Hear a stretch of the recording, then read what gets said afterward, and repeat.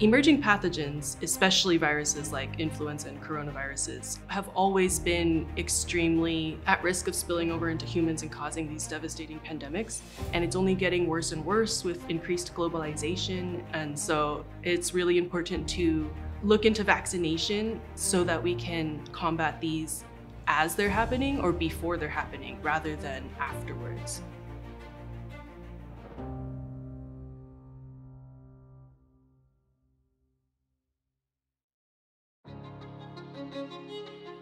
Vaccines are as good as what you put in them. For the flu vaccine, that usually means the circulating strains based on surveillance around the world. And then it takes 6 to 9 months to start making those vaccines. And by then the virus is mutating and changing. So you're always constantly playing catch up. And in good years, there's not too much mismatch. And in bad years, there's quite a bit of mismatch and the efficacy can drop down quite far. Back in the late 2000s, there was a huge development in technology for being able to isolate antibodies. So it was by sorting through these antibodies that we saw, oh my goodness, there are some antibodies that are much broader than we would have expected, especially against influenza virus. We have discovered broadly neutralizing antibodies against flu, against HIV, and more recently against SARS-CoV-2.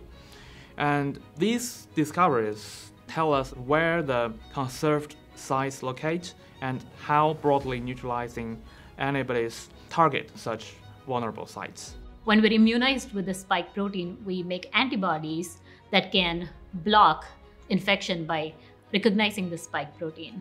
However, most of the antibodies that are induced by vaccination targets a certain regions on the spike protein that we refer to as immunodominant epitopes, and these are highly mutating, whereas only a small portion of the response is actually directed against what we call immunosubdominant epitopes. These are what are really important for universal vaccines because these are much more conserved. They don't mutate as much. It is hard to induce broadly neutralizing antibodies, often hard, because they target the most conserved parts of the virus. And viruses tend to want to hide those parts.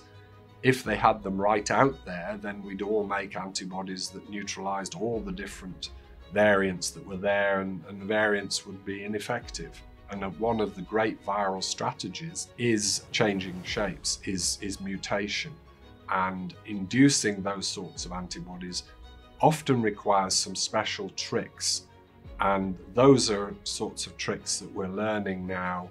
So increasingly we can think that universal vaccines are feasible. This new wave of vaccine design is incorporating several different high throughput techniques, such as our MPEM technique, where we can map antibodies in real time, because it's not just targeting conserved sites, but it's targeting them correctly. This is what we do well here, understanding at a very deep molecular level the ability for viruses to evolve and escape. And on the other side of the coin, understanding how the immune system works and how genetically different people respond, and people that have different prior immune histories, which may influence their response to a new infection or a new virus. And so by combining all those variables together, we can shine a light in a place that we've not previously done before. It has been very exciting working in this field. We really can feel the impact of how these vaccines could really help us after going through this pandemic. And influenza viruses have such great potential of causing mass devastation that it is really exciting to be able to try to combat that ahead of time, try to be prepared for the next pandemic.